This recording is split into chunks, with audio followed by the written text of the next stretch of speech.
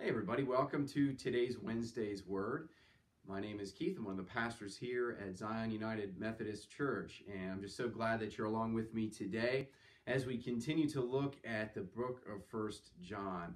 And we are in chapter 4, and we are going to look at another dimension to our Christian walk, our Christian faith. And so we are starting in verse 11 here. I'll read through verse 16 in 1 John chapter 4. And so if you have your Bibles, you can open them up to 1 John 4, verse 11. It says this, "Beloved, if God so loved us, we also ought to love one another. No one has ever seen God. If we love one another, God abides in us, and his love is perfected in us.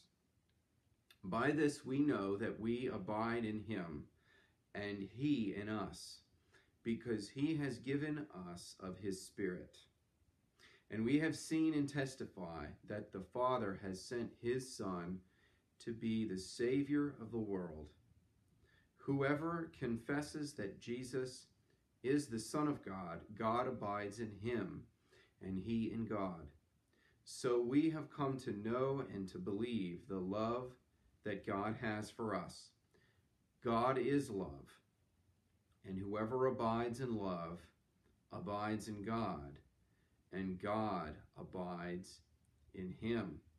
So today what I'd like to do is focus on a part of that last verse in verse 16, because I think that it helps to capture the point that I'd like to make. And we look at this, it says, "So we have come to know and believe the love that God has for us." And of course, we've been talking about God's love, that God has loved us. He has shown his love through the Lord Jesus Christ, that he is our Savior. And we praise God for that, that he's given to us a Savior in Jesus Christ. And then we're called to love God and then love our neighbor as well. And what I'd like to focus on in this verse 16 is these two words, and then I want to add another concept as well to it. But it says, "We have come to know and to believe." Okay, and so I think what we see here is two different ideas, and they both are important aspects of our faith. The first one that I want to point out is to believe. To believe is the Greek word pisteo, and it means to have faith in, to trust in, to have confidence in. And when we come to a relationship with the Lord Jesus Christ, we come through faith in what he has done. We hear the gospel message of what Christ has done for us, that he has died for us, that he has been raised from the dead. He's died that death of the cross, the atoning sacrifice that God has made for us on the cross through the Lord Jesus Christ. And it's our belief in him that we are saved because of his finished work. And that is really the door that opens us up to eternal life. It starts with believing in the Lord Jesus Christ. The second thing that we've seen, and we've seen this throughout the entire book of 1 John, we see it throughout the scriptures, has to do with love.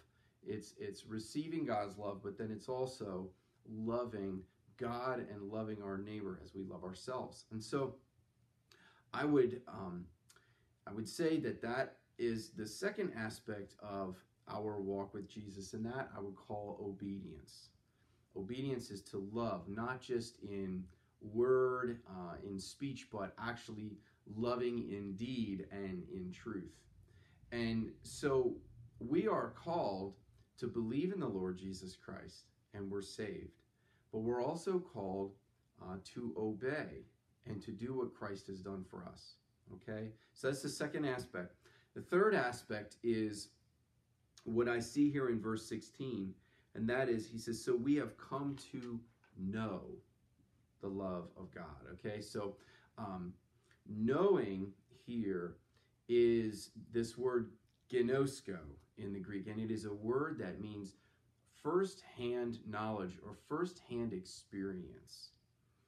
It's a word that means that I know something, not just I know about it, I know information about it, but I actually know it. I've experienced it. I've done it. It's one thing to read a manual on how to fly an airplane, and to know about it and to study it. It's another thing to actually get up in the airplane and fly, and that's why you have to put in a lot of time into training and hours in the air so that you become a good pilot if that's what you want to pursue. There's one thing to know about something. There's another thing to actually know it and to have firsthand experience. And so what I want you to picture is like a three-legged stool where you have these three aspects of our faith or our walk with Jesus. The first one, like I said, is belief. And the second one is obedience. The third one is experience, or to know Jesus. And I think that's what John is getting at here, is that our faith is more than just belief. Okay, belief is important. We need to believe right doctrine. We need to know the Word. And so we need to study the Word. We need to understand it. We need to believe it. And belief has more to do with what we are hoping in. We believe in things that we don't see with our eyes. That's why we call it belief. It's trusting. It's having confidence in. We believe in the Lord Jesus Christ. So I believe that Jesus died for my sins. I wasn't actually there to see him do it, but it's written in his word, and I believe it. It's the gospel. I believe it. But knowing Jesus is a completely different thing. It's actually experiencing his presence. And so how do we know Jesus? Not just believe in him, but to actually know him. And what's interesting, he talks here a lot about, he's talked about it in chapter 3. He said, by this we know, in verse 24, by this we know that he abides in us by the Spirit whom he has given us. He continues on, chapter 4, verse 6. He says, by this we know the spirit of truth and the spirit of error. He's talking about the Holy Spirit there. And then he's here in the reading today, he talks about how God abides in us and we abide in him. And so here's the point I want to make to you, that knowing God is actually, it's something that God wants us to experience. And it has to do with the indwelling presence of the Holy Spirit. And Jesus promises us that when we believe in him and we become born again, that he gives to us his Holy Spirit. You know, we see this in John chapter 14. He says he will not leave us as orphans, but he will come to us. And he comes to us in the form of the Holy Spirit. And he gives us a new heart, and he gives us his Holy Spirit. And that Spirit within us actually reveals God's love in a very tangible, real way. And so we pursue that. We have to pursue the presence of the Holy Spirit. I mean, the Spirit of God is within us if we're believers in Christ. But we really have to pursue the Spirit's presence through prayer and spending time with the Lord. And so there's just persistence in our lives to continue to seek after the Lord's presence. And what happens is that the Holy Spirit will reveal the love of God to us, reveal the peace of God. Will fill our hearts with that love and that joy and that peace. And that's a supernatural experience. I can't really explain it. I've experienced the presence of the Holy Spirit. And I admit there are times when I'm not pursuing the presence of God like I should. But every time that I do pursue God's presence and ask God to reveal his presence and his love to me, he makes himself available to me, and I feel that, I experience that. And so, if you think about the three legs of our Christian walk, like I explained, believing right doctrine, believing in the right, in the word that we know, believing in the truth is the first one. The second one is obedience. It's loving our neighbor as we love ourselves. And then the third one, knowing Christ, really knowing the presence and the love of God through the presence of the Holy Spirit. what I've noticed in a lot of people is that they might have one or two of those aspects of the Christian faith that they really have it nailed down. They really understand it, but they're lacking in another area. So typically what I see is people who have been in the church a really long time, they have the right beliefs, they know the right doctrines, they believe the right things. Okay, so they're not believing heresies, they know the word, they've studied the word for decades, they understand it, they believe it. And they might even live their lives pursuing to be obedient to God and loving their neighbors, they love themselves. And so they're obedient and they get that second aspect of their walk, but they really have never experienced the presence of the Holy Spirit. They've never, either they've never been taught about the Holy Spirit, or they don't really understand it. They don't know much about it. And what happens is, if you don't have that experience, ongoing experience, it's really an everyday experience with the Holy Spirit, knowing His love for you, your faith can become kind of like dry, and it can become just kind of tiresome, and you feel like you're just trying to obey God just to be obedient, and there's really no life, there's no excitement, there's no fire. It becomes a very dry faith. There's other people that they only pursue after the experience, and so they just want these mystical experiences, they want these supernatural spiritual experiences, but they don't really want to obey. And that's a dead faith. That's what James says, faith without works is dead. And so we really believe in the Lord Jesus Christ. We have that experience of His presence and a relationship with Him. And from that proceeds good works. From that proceeds spiritual giftedness, so that I can carry out the calling that God's placed on my life.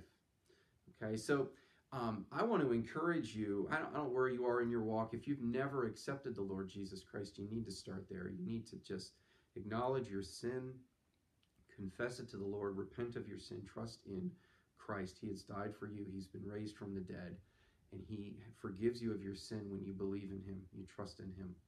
When you do that, God will come into your life, and then you want to pursue the presence of the Holy Spirit. You want to pursue His love and to know Him, to have a relationship with Him, that He is real to you. The experience of His presence is very real. And from there, you want to just allow God to live His life through you, is essentially what it is. That you obey the teachings of the Lord, that you love your neighbor as you love yourself, and ultimately love your neighbor as Christ has loved you, as a servant, as somebody who sacrifices for others and blesses them, helps other people. And that's really the outpouring of love. God pours that love into your heart, and then that love is just poured out into other people. And that's ultimately what God wants to see in your life and in my life. So I hope that this is helpful for you. I know that if you've never really experienced the presence of the Holy Spirit, you may say, I don't really get that. It doesn't make sense to me. I want to encourage you, if you've never experienced God's presence like that, you need to just sit quietly, pray, ask God to reveal His Spirit to you, ask God to reveal His love to you. And you do it in the quiet of your own prayer closet. And it's more than praying for 2 or 3 minutes. This is really pursuing God, saying, God, I really want to know your loving presence. And I guarantee you, when you wait on the Lord and you pursue Him with all of your heart, He will reveal that to you. And that will deepen your relationship with the Lord. It's amazing, that God is there all along. It's just we've never opened our eyes to Him. We've never been awakened to it. So I want to encourage you, take that time even today.